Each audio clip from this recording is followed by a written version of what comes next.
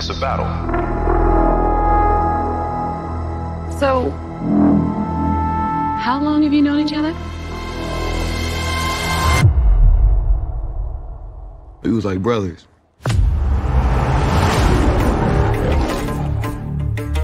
One day you came back. The past came back too. There may have been a time when Damien had your back. No friends in the industry. But that's not what he's doing now. My brothers been my brothers, man. They no killing me a fact. Before I got locked up, I was the best. You a coward, bro. And a fraud. Try spending half your life in a cell. Watching somebody else live your life. I had to draw the line. I'm just getting started, little brother. I had to draw the line between my brothers and my enemies. I'm coming for it all. Aloha. This is Trinidad, the Island Man, your Island Man, coming to you live once again from beautiful Hawaii here on the island of Oahu. Bringing you, yes you, the best movie reviews on the entire island of Oahu. And yes, this is Trinidad, the Island Man, your Island Man. And, well, I know it's been a minute since I've filmed on a different location on the island. And, well, for the opening weekend of Creed 3, I went ahead and picked a nice spot. Plus, it's not raining today, at least not yet. There's still plenty of clouds in the sky. But it's definitely shaping up to be a little better of a weekend than the last couple of weekends. So for the moment it's dry. All right, so for Creed 3, what did I think? Here are my thoughts, and there's going to be some spoilers in this, so be prepared for some spoilers. That's the best way I can describe this movie, you know, is going to be with the spoilers, unfortunately. Well, let me go ahead and get right to it. Remember our rating scale, shock a thumbs up, it's good to see, I recommend it. Shock a thumbs down, it's junk, I don't recommend it. And for Creed 3, it is a shock a thumbs down. Now, that does not mean that, you know, Michael B. Jordan or Jonathan Majors or even Tessa Thompson don't do fantastic jobs in this movie. Michael B. Jordan, this is his directorial debut, and both acting-wise and directing-wise, I think he makes some really good decisions here. Some strange decisions I didn't really agree with, and that's going to be some of the spoilers. But overall, although their performances are once again excellent, you know, you cannot fault Jonathan Majors at all. Any of his stuff that I've seen, he has done fantastic in. And, you know, Michael B. Jordan, he always brings it. And, you know, Tessa Thompson in the right role really shines. And this has been one of the roles. That being said, spoilers ahead. It's the story, basically, that is the stumbling block for this movie. You know, that makes it weaker than the first Creed or even the second Creed. And what do I mean by that? This hour is 153 minutes. Well, it's an hour and 53 minutes. And there are places where it kind of drags and it kind of drifts around. You know, everything from Sylvester Stallone and Rocky up to the first Creed and the second Creed has been kind of a family, you know, a little bit of a family dynamic. You know, Rocky, you know, kind of a mentorship dynamic, and, you know, between him and his coach, and, you know, a family dynamic, you know, Rocky and his wife, you know, Rocky and his son in Rocky 5, you know, up until like the last couple of Rockies, you know, maybe, well, yeah, I guess maybe Rocky 4 still had that family element, and Rocky 6, where his family was lost, you know, he was the sole survivor, you know, Adrian had been long gone, And, you know, it's just how he's trying to get back into it, and then he has another shot at the title. And, well, why do I bring up those movies? Because Rocky 1 and 2 were basically mentorship films. Sylvester Stallone was there. He was the Burgess Meredith coach, taking on that persona and teaching the young Rock, Adonis Creed, Michael B. Jordan, the ropes, and even how to power through a more powerful enemy when he got to Rocky 2 with the son of Drago. Here in Rocky 3, you know, for whatever reason, you know, there's been some controversy. Sylvester Stallone is not in this movie at all. He is not even mentioned in this movie. We have no idea what happened to Rock. You know, he was old at the end of Creed 2. It looked like he might die at the end of Creed 1, you know, or at least in the middle with that cancer scare or whatever. No mention of his brain damage from when he was in Russia. But I digress. So, I mean, it doesn't even mention anything about, you know, it's like, oh yeah, it's been years since Rocky had passed away, or, you know, there were moments in here that you're missing that beat of, you know, a more experienced fighter, maybe somebody more experienced in life in general and family, and the struggles of life and how to help one get over that. That's what you're missing here, because Michael B. Jordan, as Adonis Creed, he is conflicted in this movie.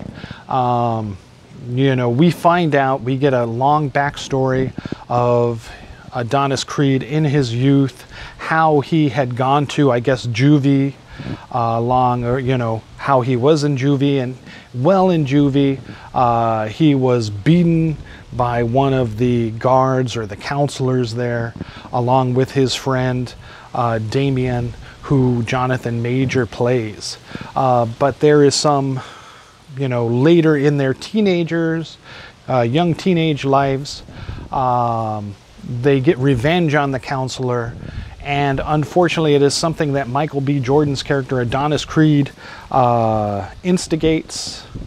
And unfortunately, Jonathan Majors is left holding the bag and has to do an 18-year prison stint for it. And during that time, you know, during Creed 1 and 2, we'd never heard of this guy. And basically, you know, Damien comes back out of prison, looks up Adonis, looks at the life that he had lived while he was stuck in prison, saying that that should have been my life. You know, he was a young Golden Globes up-and-coming boxer heading towards the Olympics, more than likely. Probably the next heavyweight champion, Jonathan Majors' character, Damien. And all of that was taken away by his nearly 2 decades in prison. Well, he wants a shot at the title, which is one of Adonis Creed's proteges that he's been training up at his gym.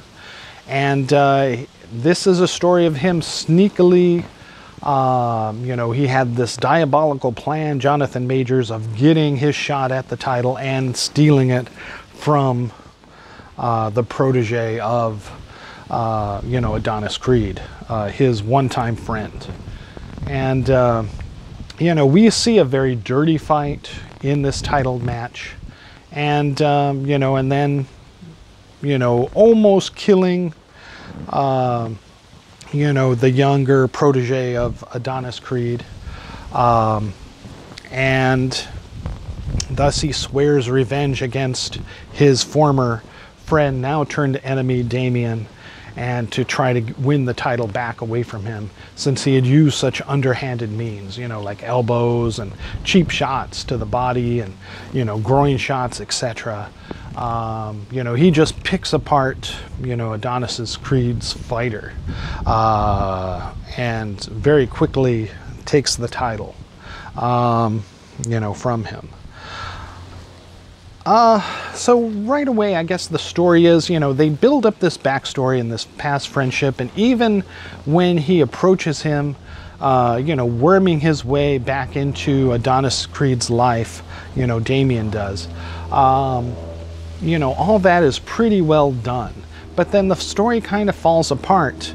I don't know if a longer running time would have helped this out, but it really seems like he just very quickly, okay, here's my plan, boom, boom, boom, and it's implemented so flawlessly. There's no mistakes in it at all.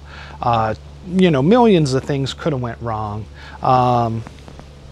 And you know, that's just one of the flaws of the story right there. You know, things had to be executed perfectly by Jonathan Majors' character to get his plan into motion and to accomplish his plan of stealing the title. And he does so without any problems at all. No hiccups. Which in like a real life kind of thing, you know, in Creed 1 and 2, this is kind of a real life drama that we were looking at. But, you know, so right there, it's a little far-fetched. Weak part of the story. Very quickly gets the title, you know, doing this. And then all of a sudden, you know, there's just that twist.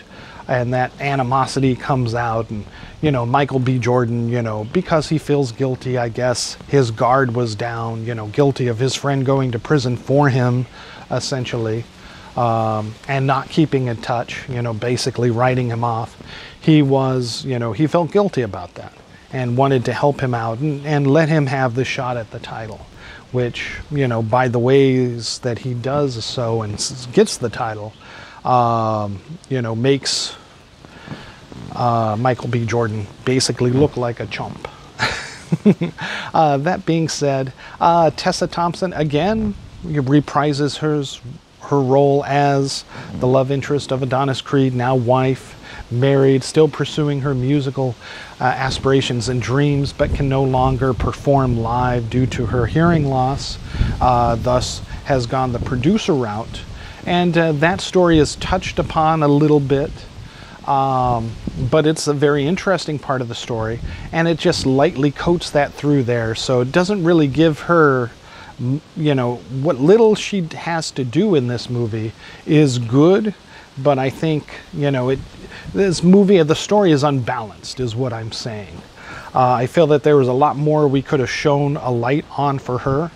Having Adonis Creed be this kind of mentor figure, but he's not the coach of his protege. He just runs the business side of it. It's his gym, but he has his, you know, his ring man basically doing all the coaching. So you never get that mentorship here, and there's no one for Adonis in his dark hour of how do I take on my old best friend for him to turn to. Not even his mother, not his wife. You know, and it goes through like the whole bit of masculinity, maybe toxic masculinity, to a little bit of, hey, I'm the guy, I'm not going to share my feelings, I'm scared, yeah, maybe I should have talked about this, or I need to talk about this, but I'm just going to bottle it up inside.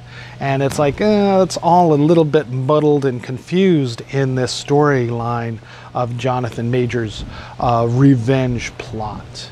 And again, there's really no good person that, you know, Michael B. Jordan's character Adonis can relate to, like in previously 1 and 2 of Creed, where he had Rocky Balboa, that father figure.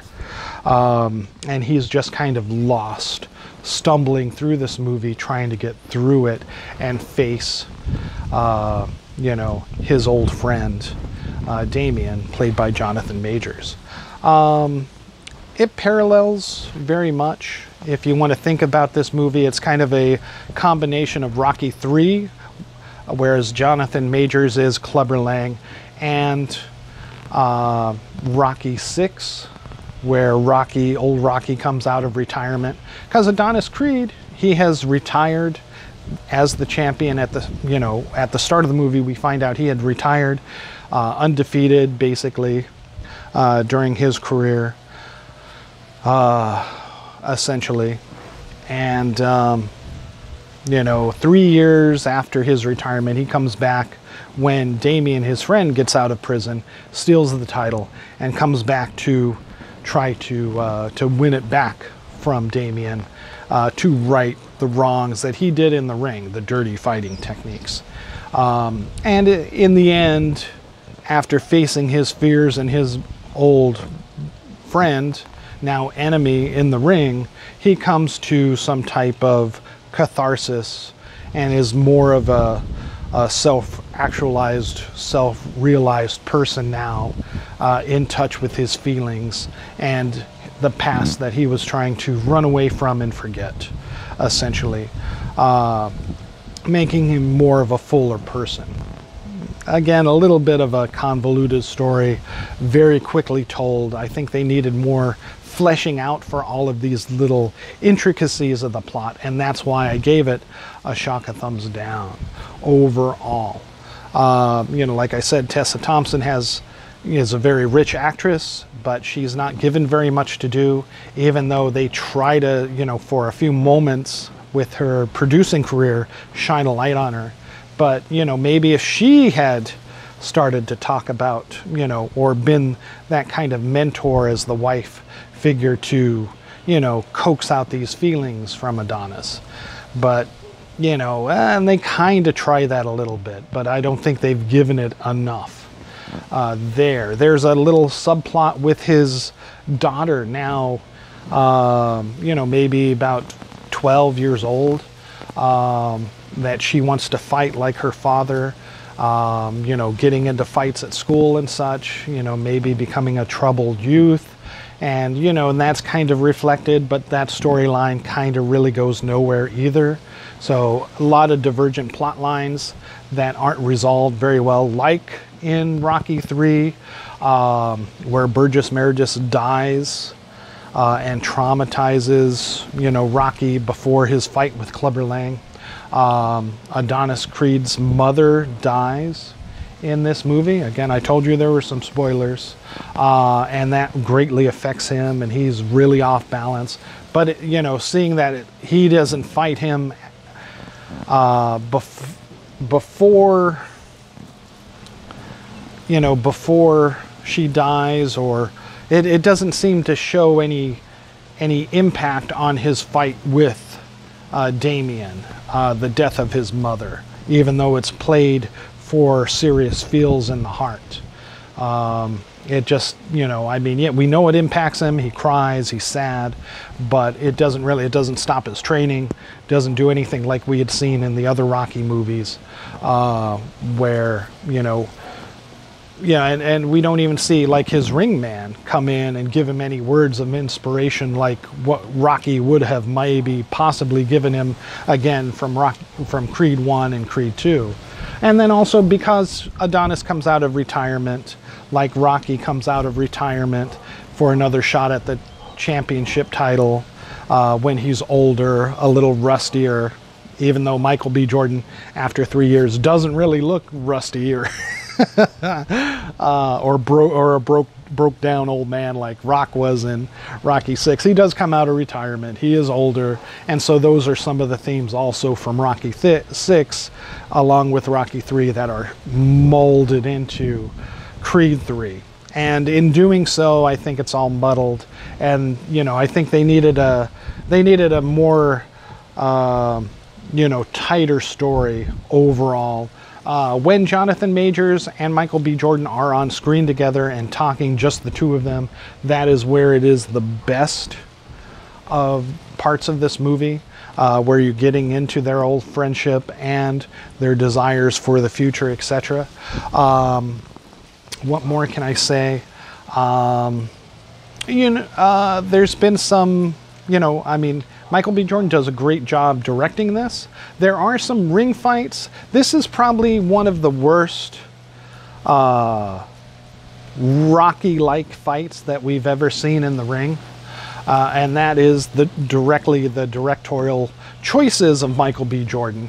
So if there's any flaw in his directing, I would say it was those. And he said he was very anime influenced, and you can see it even in his younger, as you know, the young actor playing Michael B. Jordan in his youth and his teenagers. His room is filled with like Gundam, anime posters, Lupin the Third, etc.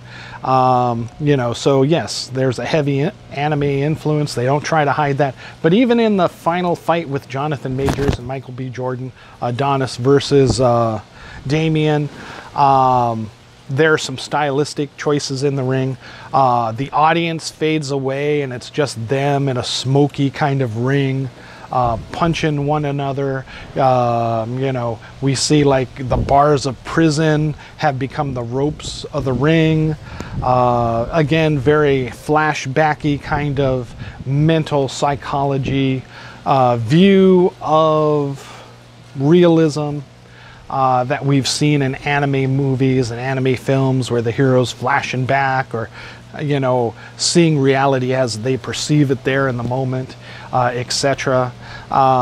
Which I don't think really works. And again, the fight, it kind of takes you away from what you want to see that raw intensity of the rounds go by. And I felt that this transition to this different kind of surreal atmosphere in the ring just kind of took away from the impact of the fight itself.